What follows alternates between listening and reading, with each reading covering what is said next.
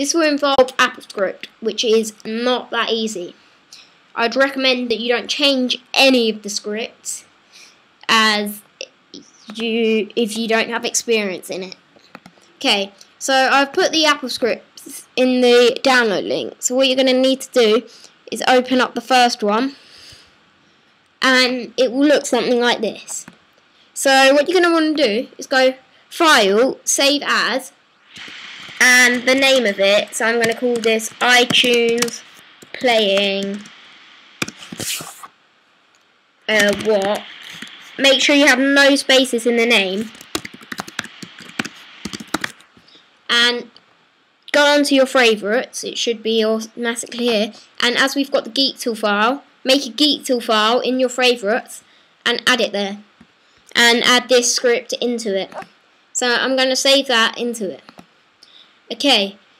So you do this with every script. And now all you need to do is you open up a geektool, and you get a new shell.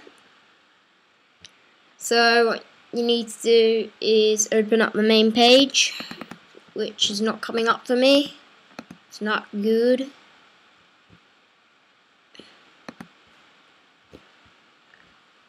And right, so you get a new shell. Geektool would like to open up, would you?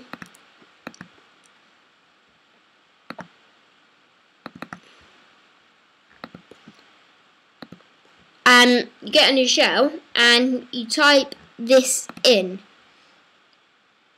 Right. So you type in, let me just open up text edit for you.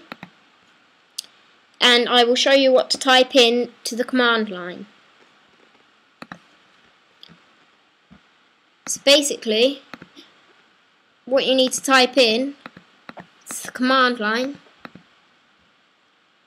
is this. Let me make it big. osascript space. Make sure that space is in there, or it won't work for some weird reason.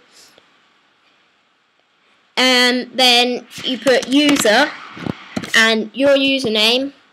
So your username, and then you put geektool, the file that you made. Make sure there's no space in it, and then the script that you just made. So it would be iTunes.